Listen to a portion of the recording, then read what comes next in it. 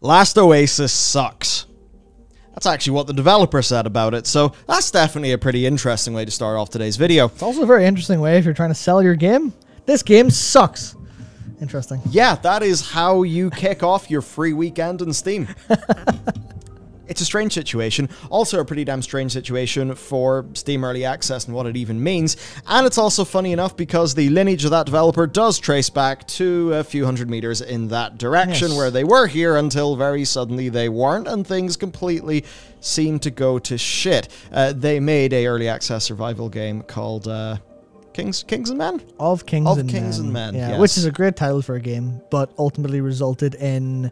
It's either in this building or in a friend's house, one of the monitors they sold when they were leaving the country. Yeah, a bit of a strange situation, and what was crazy is that then I think the original founders, they moved, some other stuff happened, and then Last Oasis explodes. And it explodes onto the scene with humongous interest, loads of sales, loads of people trying to play the game. And the reason why is that it was a survival MMO-ish game. I mean, what even is an MMO these days? But the idea was you had these massive wooden walkers, and they would actually be your base in a sort of persistent post-apocalyptic world, right? So the idea there, the core fantasy, is pretty damn cool, right? And it was cool enough that so many people tried to play it that the servers basically just exploded. They had to pull the game offline for 7 days to repair, and if somebody wanted a refund, they would get a refund. Now, it wasn't just that stuff being cool, right, the walkers, because you also had directional melee combat, you had grappling hooks, as I guess every highly rated game does. All of this stuff basically was a marriage of theme and gameplay that was making something in the survival genre that felt new, felt unique. And that's a really strong fantasy. Sure is. The problem, though, is reality. And how did that reality turn out? Well, a bit of a situation that made things messy, where basically endgame groups could utterly ruin everything for smaller groups or solo players. Like if your walker was destroyed, kind of like that's it, you are screwed. What you've worked for is gone. Essentially game balance issues, but the problem is you do want an almost MMO-like experience with that persistence, and, well, that kind of means that you're just in a fraught position where your game overall doesn't really work for most of the people who are trying to play it. Yeah. Where basically, as a solo player, you could start playing, you see a walker approach from the distance, and that's it, you're screwed. You literally cannot escape. Yeah, that's interesting because it reminds me of a quote for something else I was doing recently, but it was around the time, I think it was Rust, around at the time it launched, and it was, I can't remember what site it was for, Engadget or something, but someone who was like dealing with MMOs said, like, this was basically the birth of the survival genre, was like other MMOs and like some of the building ones, some of the theme park ones, because it's all MMO based, they just don't have the teeth anymore. It was like they don't have the excitement, don't have the real danger anymore. So it's interesting to see the survival game genre kind of have that, like, work for it so well, but then you can see how easy it can go wrong if it's too dangerous. Because I think that's even feedback with V Rising, which was, past, 2.5 million sales recently, is doing extremely well. People still love it, but it did the same kind of issue of it's a dangerous world to have PvP and to have, like, other players be able to interact with you, and if they do that in a bad way, it can kind of impact your experience. So it's interesting that, like, even after 4 seasons of development, they still, in Last Oasis, struggle with that problem of, sorry, solo players just don't... It's like, it's almost like there has to be fodder to that experience, right? If you're in the group side, you want to have that predatory feeling of, listen, newcomers, we own this town. You can't come in here. Almost like you're, I guess, in a weird survival way, you're kind of Mad Max or the Warriors kind of feel to it. But then for them, they have the problem of, there's now no challenging stuff for us to do. Yeah. So they end up in this situation. The game's just not really working for anybody. And this was after 4 seasons worth of development. And the way that they put it is by saying, the game sucks. Here's the quote. When I say the game sucks, I mean I'm not having fun for long when playing it. Not as long as other survival games I enjoy, and I'm not alone in that. We could argue back and forth why Last Oasis is objectively not fun and what needs to be changed to make it great. We did for 4 seasons. And while each season got rid of a ton of problems, there's the fundamental issue. I personally am not having fun when playing the game I'm making for long. After Season 4, it finally hit me. I've been in a wild goose chase. I've been trying to chase down the reason why players don't have fun in LO. This is a fruitless exercise until I can find out why I'm not having fun. Suddenly, the question was no longer, what can I do to fix LO? The question became, if I were making it from scratch, what would I do? And that's why Season 4 is the overhaul. And that is how they launched Season 4, which also had a Steam free weekend by saying, hey, free weekend, here's Season 5, also the game sucks. That's a way to do it. Yeah. So what does it do? Well, it makes it so that, the change of the new season, the majority of instances are PvE only. You can go PvP if you want. You will be incentivized by better quality resources, but PvE is more the default there. And the Nomad focus, that's gone. You need to build a base. It'll be a permanent base. It can be destroyed by AI. It can degrade over time, but different to the past situation. The walkers are basically just a means of getting around to roam outwards for some specific missions, that kind of thing. But the whole idea of, your base, your whole life being on your walker, that's gone. And that, you could say, does erode from some of the core premise that initially made the game explode so much. And also, the progression system now focuses on acquiring consumable build schematics from PvE fights and exploring, rather than just progressing up a tech tree by earning experience.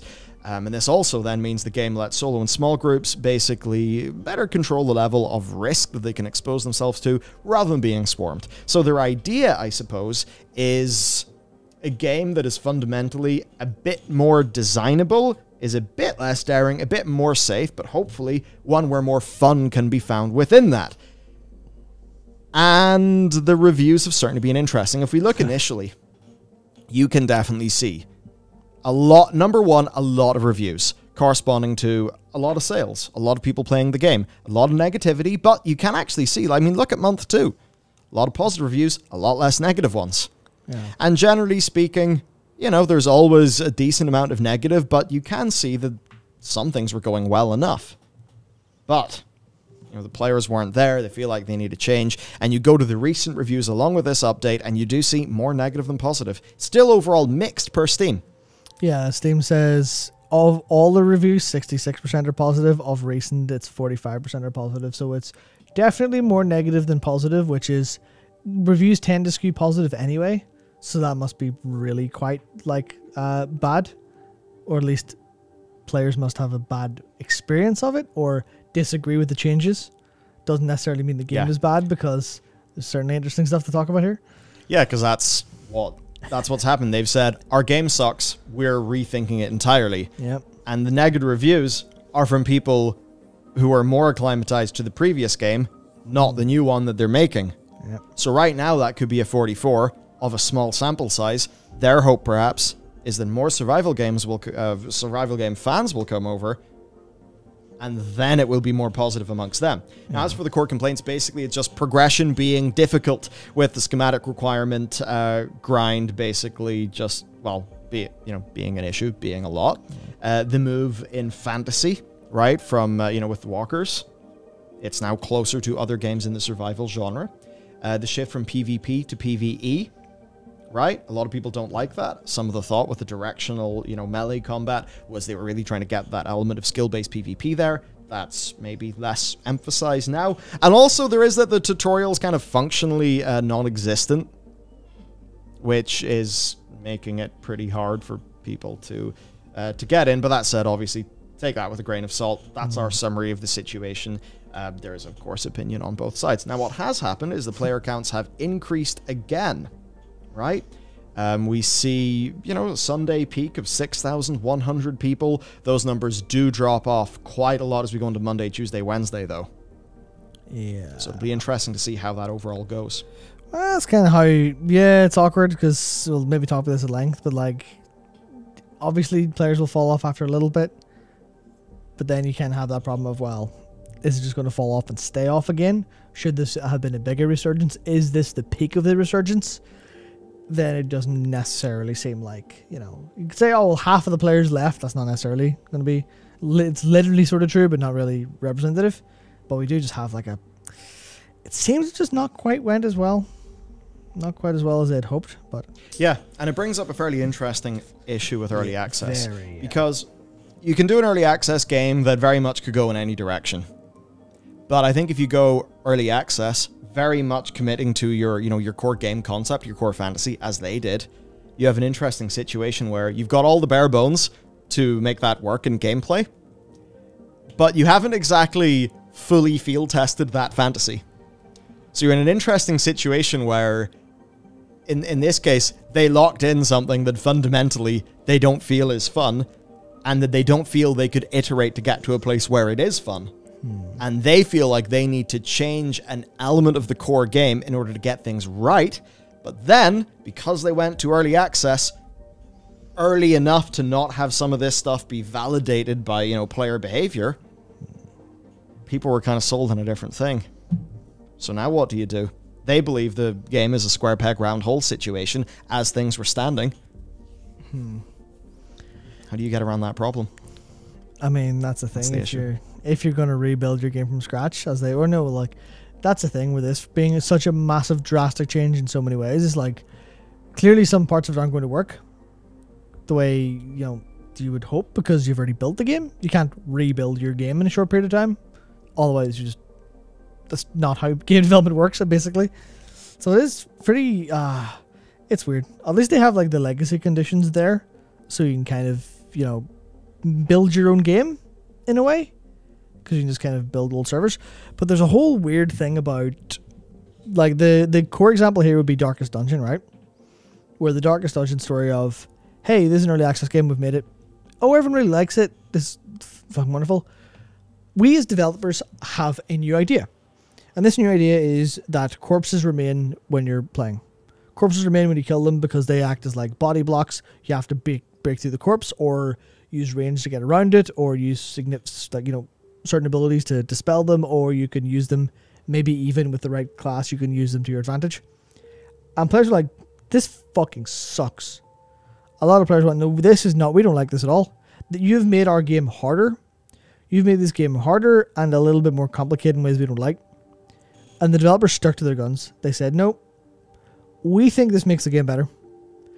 We're sorry to kind of disagree with you loyal players from early access. The options are in the menu for you to kind of make this small change. And there's a couple other different things you could do there. But the default experience is going to be you have corpses.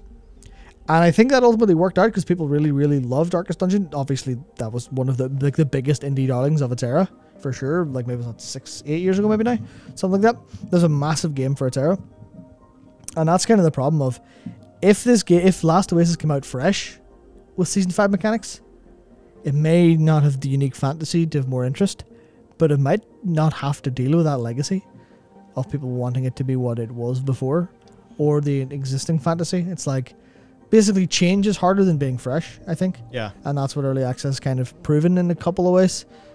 Unless you're something like Hades and kind of the core is good, we'll build on it linearly. That kind of works. But for something where you're going for rapid iteration in early access, that's when you're going to run into actual problems. Now, I mean, like with Darkest Dungeon, there is a concession here where you can run a private server using the older conditions, but it still fundamentally is like a different path going forward. And it's kind of interesting how they talked about their reasoning there. For some players, this is great. You'll have to carve out victory after victory. Each defeat will be a lesson in how to do better. The game no longer holds your hands at all. Just you in a sandbox full of tools and deadly dangers, and if you don't think ahead, the world will absolutely punish you. I don't want to sugarcoat that. Overhaul is not a game for everyone, and that's okay. So it's a ballsy move. There is definitely the instinctual reaction to go, hell yeah, you tell those soft gamers, they're just not up to snuff for your challenge. And then it immediately evokes the get good kind of mantra of, oh, well, fucking Elden Ring's not very good, it's just hard and that's not fun. And then the kind of instinctual reaction have to defend that because it is good, and you, being a player who kind of likes that stuff, that's an experience that should be made available and should be tarnished, that's fucking Elden Ring slogan, should be like protected, should be, held. But then there's the other side, which is that, to use modern lingo, just cope? Is that just a cop-out of going, oh no, you don't like my game because it's not for you? no further questions, and there's not really that many people it's for. And that's kind of the awkward part of, like, I guess history and success will tell you whether or not you're right to take that stance. So it is either really ballsy or really egotistical, depending on what way you want to look at it or what way it actually turns out in the end. And it could very much be either. And to me, looking at, especially if I were someone who played Of Kings and Men early access, and that project obviously went to nowhere, I would maybe think, are they getting in over their heads with this? Is this just, no, they think they're better, or they think they have a good idea and they're kind of going, well, fuck feedback? Or is that just me kind of reading into it a little bit much? It's really hard to know. And from the player experience angle, man, it's a very different feeling of early access to, say, Valheim, which comes out having it a lot more locked in. But ultimately, from their perspective, this almost moving of this game more towards survival games, and they themselves are those fans of survival games. But what they say is, it's a fruitless exercise until I can answer why I'm not having fun. So ultimately, from the position of the person working in the game, they need to be able to find the game that they're making within the game that they're making. And it's a fascinating thing for early access. I suppose, generally speaking, the core concept of the game is usually pretty nailed in, and, like, you know it's good, you know it's going to be successful before you go into early access. Whereas here, it evidently wasn't as much, but it was such a strong fantasy that it did super well anyway, at least initially. So overall, with things then, that's basically that. You know, Season 5 stuff has dropped. They've actually put out 6 hot fixes since, from then to now, 10th of August. And it's interesting because they're kind of functionally starting development over again in a way. Yeah, that's not really a good look or sign for anything. By default, it could turn out really well. They could go, okay, we've actually finally found the fun. Here, we're going to make it. But that's kind of entirely on them. And you're like, well, hopefully you're not doing this because you've still got the money of a load of people who bought this and were kind of didn't refund or even though they don't enjoy it. Because I feel a little bit weird. Hopefully it is mostly people who are going, we completely trust you to make whatever you will of this, etc., etc. But they certainly have a very, very, very difficult time ahead of them with this. I just hope it kind of works out okay. Because honestly, to look at it, maybe not super my kettle of fish, because I'm not really into survival games much, but that idea, at least I like. Totally. I like the idea of this is a brutally hard PvE survival game with the skill-based directional melee combat. Certainly sounds like a good version of that would be great. Might not be explosive, might not be exactly for people who like the social sandbox elements of survival MMOs, which is seemingly most of the gaming population these days. But it's like, it certainly seems it's that awkward part of, do you trust a developer to be engaging entirely in good faith and be capable of making a good game?